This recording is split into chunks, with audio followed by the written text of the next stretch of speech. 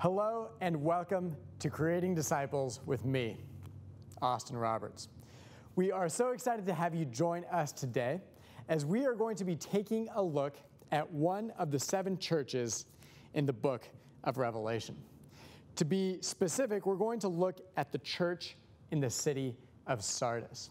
So we are so happy to have you join us today, and we hope that you enjoy the message that God has brought to each and every one of us. Have you ever done something, been somewhere, eaten something that wasn't as good as advertised? It was supposed to be very good, but then it turned out to be mediocre, perhaps. I remember a while back going out with some friends to eat, and we were walking up and down the downtown of this little town, and we came upon this bakery. And so we decided to go in and get some different things to eat and to drink. And as I was looking at the glass case there that displayed all the different things that we could eat, I zeroed in on one specific dessert. I saw it there and I thought, that's the one. And it was this dessert called flan. Now, I don't know if you've ever had flan, but it is a Hispanic dessert that's like this little cake or pie almost that's made out of condensed milk and sugar and caramel, and it is very, very good. Well, I decided to get that, and I thought this is going to be a great experience. I've had this before, and I cannot wait to have it again. Well, I got it, and I got a fork, and a knife, and cut it, and began to dig in, and I took this bite that was greatly anticipated, and it was terrible. It was the worst flan I had ever had. And I couldn't believe it. It looked so good in the display case. And I thought, are you kidding me? I spent this money and this time waiting in anticipation, and this is what I get? I couldn't believe it. It was terrible, to be frank. I did not like it. And maybe you've been there. Maybe you've been somewhere where you expected something great, and it didn't quite turn out to be what you had thought. It reminds me of when I go grocery shopping sometimes when I am hungry. If you go grocery shopping when you're hungry, that is not a well-advised decision. It is unwise for sure. Well, every once in a while I'll go grocery shopping when I'm hungry. I'll push that cart around and I'll end up putting so many things in that cart. So much fruit and vegetables and frozen pizzas and ice creams and dessert and juice and all these different things in the cart. And then I'll head for the cash register and pay the money and go home, and then I'll make something and I'll eat it, and then I'll feel full. And once I feel full, I will look at all the things I've just bought and think, oh boy, I'm never going to finish all this before some of these things go sour or rotten. And eventually, within a week or so, some of the bread will grow mold and the milk will get sour and things will go bad and we'll have to throw things away. You know how it is. Don't go shopping when you're hungry, because then you will set yourself up with an impression or an idea that is unrealistic. You will think it's going to be great, and then it won't turn out as great as you thought it was going to. Have you ever been there in that type of situation? Well, I have. And it's not a great place to be, although I've been there before. It reminds me of a time a number of years ago during an NFL draft season.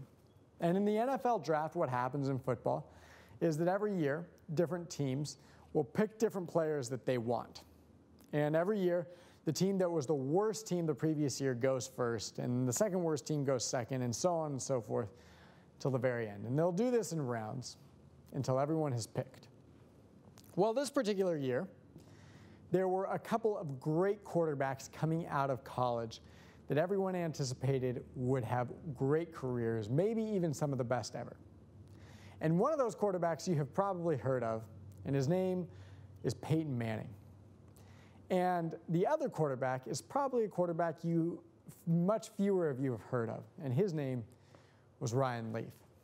Well, the Indianapolis Colts had the very first pick of the draft that year, and they were deciding between these two players, and they weren't sure who they were going to pick, and they went back and forth, and did interviews and saw them play and watched film and tape on them, and finally they decided to pick Peyton Manning.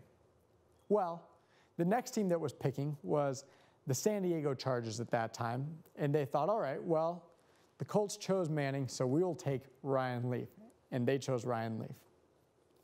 Well, Manning went on to become one of the greatest quarterbacks to have ever played, widely considered to be probably one of the top 5. Well, Ryan Leaf ended up being the biggest bust that had ever been in NFL draft history. He got a reputation for being lazy, didn't work hard, had a bad diet, got in trouble with the law a couple times. He ended up throwing double the amount of interceptions than touchdowns that he threw. He completed less than 50% of his passes. He was a bust. He was a bad player. Have you ever had something that you thought was going to be great and then turned out not to be so good after all? Well, the Chargers knew what that was like, and maybe you know what that's like. I've been in situations like that before. You probably have been too. Well, today we're going to open up to a part of the text that talks a little bit about something like that. We're opening to the 3rd chapter of Revelation, and we're going to read the letter to the church in Sardis. But before we read that letter, let's talk about Sardis itself. Sardis was a city that was kind of on a flat plateau at the very end of a valley. And it was widely considered to be impregnable. You could not take Sardis by force because of the position in which it was. Sardis also was a place to have said legendary wealth. People there were incredibly rich and wealthy. They wanted for nothing, and they could have anything. Now, in this context, we have the Christian church. And a Christian church that was probably affected at some level or another by the culture and the atmosphere in Sardis. You see, by the time we get to this place in history, Sardis was a mere shadow of what it had once been. You see, it had been invaded successfully a couple of times despite its great position. And you know why? It was invaded successfully because they just left nobody to watch the battlements. And they just were taken over. They thought they were in a place that no one would come for them because they were in a place that was so strong that they were invaded successfully anyway. They had become so comfortable in their wealth and in their luxury that they thought, we'll be fine. Nothing's going to happen to us. And it was that attitude of, whatever, good enough, nobody cares, that eventually was their downfall. And so as you can imagine, the Christian church, the people there in Sardis, were kind of affected by this attitude as well. So with that idea in mind, with something that looks oh so good on the outside, but that might be rotten on the inside like this city of Sardis, we're going to read here. We're going to read the first 3 verses, verses 1 to 3 of Revelation 3, and see what Jesus says to this city and this church. To the angel of the church in Sardis write, these are the words of him who holds the 7 spirits of God and the 7 stars. I know your deeds. You have a reputation of being alive, but you are dead. Wake up, strengthen what remains and is about to die, for I have found your deeds unfinished in the sight of my God. Remember, therefore, what you have received and heard. Hold it fast and repent. But if you do not wake up, I will come like a thief, and you will not know at what time I will come to you. This is one of the only letters in this collection of 7 where Jesus has nothing good to say at all. Later on, we will notice that he has a couple of good things to say about some of the specific people in the church. But about the church as a whole, it is harsh and it is pointed. There is nothing good to say about this church in Sardis. Now, it kind of parallels the city, if you think about it. It looks oh so great on the outside, but this church does not fool Jesus. You notice it there in the text. He says it in a few different ways. He says, I know your deeds. You have a reputation of being alive, but you are dead. Wake up. Strengthen what remains. So Jesus is no fool. He knows what's going on here. The looks on the outside of this church, as great as they may be, do not fool Jesus. And he says, wake up. Liven yourselves, because I know what you're like on the inside. Many years ago, in the 1980s, if I remember correctly, there was a lady by the name of Kitty Genovese. And she finished her shift at a New York bar at around 2:30 in the morning and began to make her way home. She arrived at her apartment complex, the parking lot, about 45 minutes later. And when she got there, she was stabbed. She was stabbed by one Winston Mosley. And as he did so, a bystander somewhere yelled at him to stop, and so he ran away. And Genovese tried to make her way back to her apartment, but Mosley was not deterred. He came back to finish what he had started, and he continued to stab her and to kill her. Well, it would be hours later at about 4:15 in the morning that Genovese would die en route to the hospital. And the New York Times and other news outlets would report the next morning that throughout the span of this attack, there were about 38 people who witnessed it and said nothing.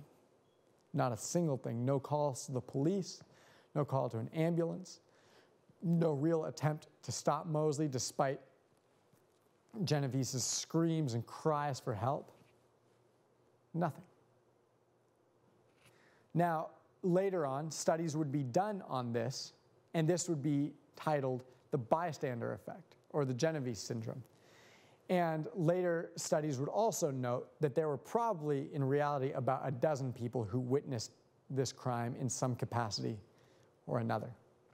But the point still stands. They're there, they see what's going on, but they do nothing. There's nothing to be done, they think. Whatever. We'll just let it happen. It'll be fine.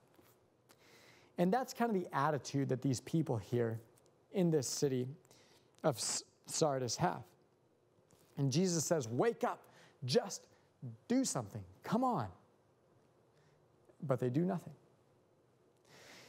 But Jesus then doesn't stop there. He has specific instructions for this city, for this church. He says, there are some things you can do to remedy your situations. There are 4 things, in fact.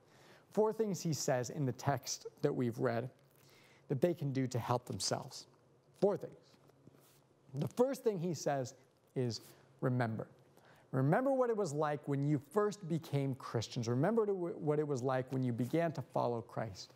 The excitement and the anticipation that you had. The readiness to do the right thing. Remember that. When I was a freshman in college, I remember being very excited to start.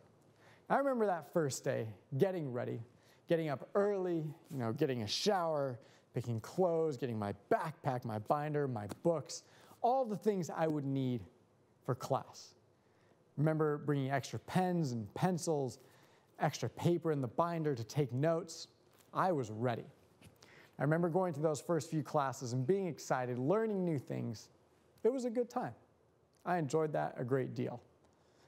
But that example, however, is held in great contrast to the last day of senior year. That day was very different. I rolled out of bed 10 minutes before class started, grabbed the closest pair of sweats and a hat, maybe a pencil on the way out, trudged to class, kind of half awake still, to take that last test. It was just different. The first day of class of college, as opposed to the last day of college, were just different experiences. And Jesus says, remember. Remember how it was at first when you were so excited, so ready. You had everything lined up and ready to go. You were up early. You did what you needed to do to be prepared and to be ready.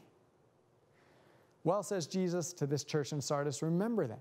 Remember what that was like. Remember that experience, the love you had for this church and for Christ. Remember. But he doesn't stop there. he says a second thing, and he says, obey. He says, hold fast the commandments. Obey what I have told you. Keep these commandments. Now, if we go back to the original language of this text, the original Greek, we'll notice something interesting. And that is that when he commands them to obey the commandments, he uses the aorist imperative tense. Now, if we were to translate that as accurately as we could, and we're going to look at this text, remember he says, hold it fast. Now, if we were to translate that in the aorist imperative tense, it would probably be better translated as hold it fast and keep holding it fast forever. So he's not just saying keep the commandments. He's saying keep the commandments and keep keeping the commandments forever. It's not just a one-time thing. It's a lifetime thing. Keep the commandments and don't stop keeping the commandments. That's important. I grew up as a child in the home of a pastor, and I loved my growing up years.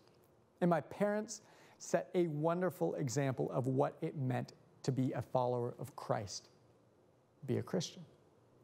You see, they weren't just followers of Christ for 4 hours on a Saturday when it was time for church. They were always that way. They were that way at home and at work and at friends' houses and at the bowling alley or the theater or the coffee shop or wherever we went. They always held that standard of following Christ and living that life. And that was a really, really important example for my sister and I to watch. You see, keeping the commandments is not a one-time decision where you say, okay, I'm going to keep the commandments in this very moment. Keeping the commandments as has been commanded in this text is a forever thing. It's a lifetime thing. Keeping the commandments means doing it day in and day out. It means doing it when it's easy and when it's hard. It means doing it when everyone's watching and when no one's watching. It means doing it around the people that you know well and are comfortable with, and the people who you've never seen before and don't know at all. Keeping the commandments is a big deal. And that's what Jesus commands them to do here. He says, keep them, but don't just keep them in one moment. Keep them forever. So first he has said, remember. Remember what it was like when you first began to follow. And then he has said, obey. Keep those commandments. They are important. But there's a third thing here, a third thing that he says that can remedy their situation, and that is repent. Repent. Stop doing what you were doing, change your ways, and turn around, face the other direction. A story is told of Rodney Gypsy Smith, the famous missionary. And Smith says that when he was doing mission work in South Africa, a Dutchman came to work for him. And this Dutchman in particular had just converted and had just become a follower of Christ. And the next morning, he went and knocked on the door of a fellow Dutchman and presented to that fellow Dutchman a watch. And he said, here, do you recognize this watch? And that fellow Dutchman looked down at it and said, why, yes, I do recognize this watch. I lost it 8 years ago. In fact, look here, it even has my initials on it. He asked, where did you get it? How did you come upon this watch? How did you find it? How long have you had it? Well, the first Dutchman responded and said, well, 8 years ago, I stole it. But last night, I converted to following Christ. And if you had been awake last night, I would have brought it to you then. But you were not, so I brought it to you first thing this morning. And that is repentance. That is changing your behavior from doing one thing to doing the opposite thing. And that is what Jesus is commanding this church to do. He says, repent, change your ways, stop doing what you were doing, and instead follow me. And so he said 3 things so far. First, he has said, remember what it was like when you first became a follower of Christ. And second, he has said, obey, hold these commandments fast. Hold them now and tomorrow and the next day and the next day and forever. And then he has said, repent, change your ways, stop doing what you were once doing and repent. And then the fourth and final thing he says is wake up. be awake. And when he says that, being awake means to be faithful. It means to be faithful at all times, even when it is tough. James Dobson and Gary Lee Bauer, in one of their books, tell a story of a bombing in Beirut, one of the most tragic stories in the Reagan administration of a Marine Corps base. And when that happened, one of the Marine Corps commandants, Commandant Kelly, went to visit some of the soldiers who had been severely injured. And they were being held at a hospital in Frankfurt, Germany. So the commandant went to visit these soldiers, and as he made his way into the rooms and between the beds, he came upon one Corporal James Nashton. And Nashton, it is said by a witness, looked more like a machine than a human because of all the tubes and needles and IVs running in and out of him. And there, as he lay, his body racked with pain from head to toe, no doubt, Nashton requested a piece of paper and a pencil. And so he was given that, and as he lay there in the bed, hardly even able to move, he wrote there on that piece of paper, Semper Fi, which is the Latin motto of the Marine Corps, and it means forever faithful. And that's what these people are being called to here. Be forever faithful in every waking and sleeping moment. Jesus says, be faithful. And so Jesus comes to this church and he sees them for what they are. They look good on the outside. They are wealthy and comfortable. But he knows what they are really like on the inside. They are not how they look. They are in trouble. And he says, listen, I know you for who you really are, and you are going to need to change some things. First, remember how it was back when you first began to follow Christ. You don't remember. You are like that no longer. There is no excitement and joy in being a Christian. Remember what that was like, he says. And then secondly, don't just remember, but also obey. Obey the commands that I have laid out for you. And that is going to mean obeying them forever. It's not a one-time decision, a single thing that you do, but it is a forever thing. Obey the commands. Hold them fast. Hold them fast and keep holding them fast. And then third, he says, repent of your ways. You are doing things one way. I need you to turn around and do them the other way. Repent of what you have done. Change your ways. And then finally, he says, wake up. Be faithful.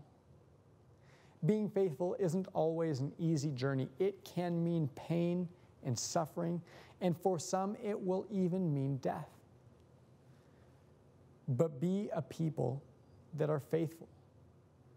Right now, it is easy for you to be faithful. You live in great comfort and luxury in the city of Sardis, he says.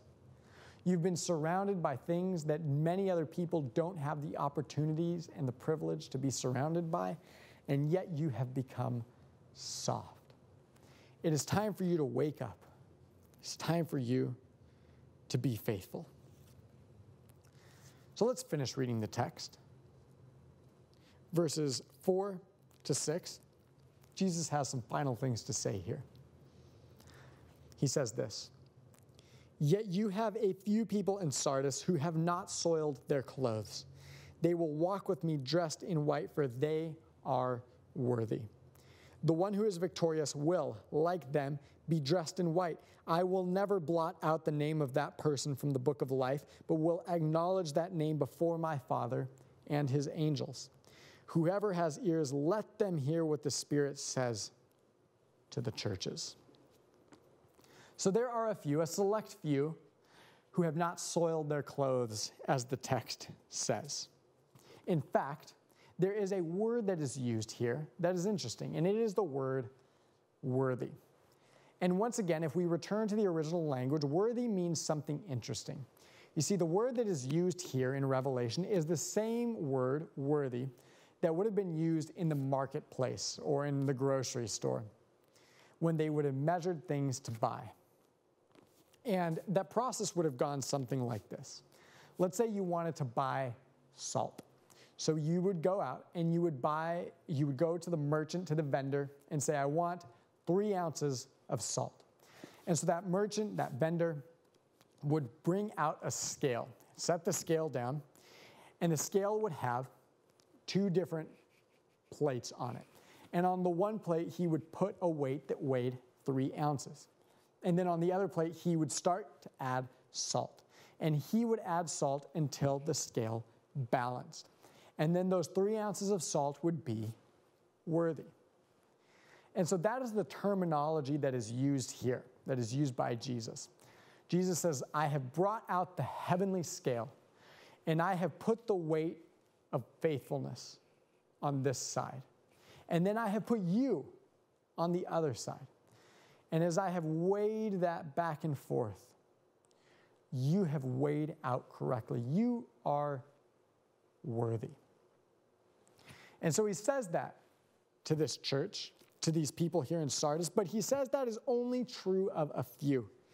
He says, yet you have a few people in Sardis who have not soiled their clothes. They will walk with me. They are worthy. And so the truth is, he's not talking to everybody in that moment.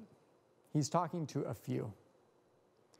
So for the rest of us, to those of us who look good on the outside, but are rotten on the inside, who have tried to skate by with the comfort and the wealth and the luxury, we've got some work to do.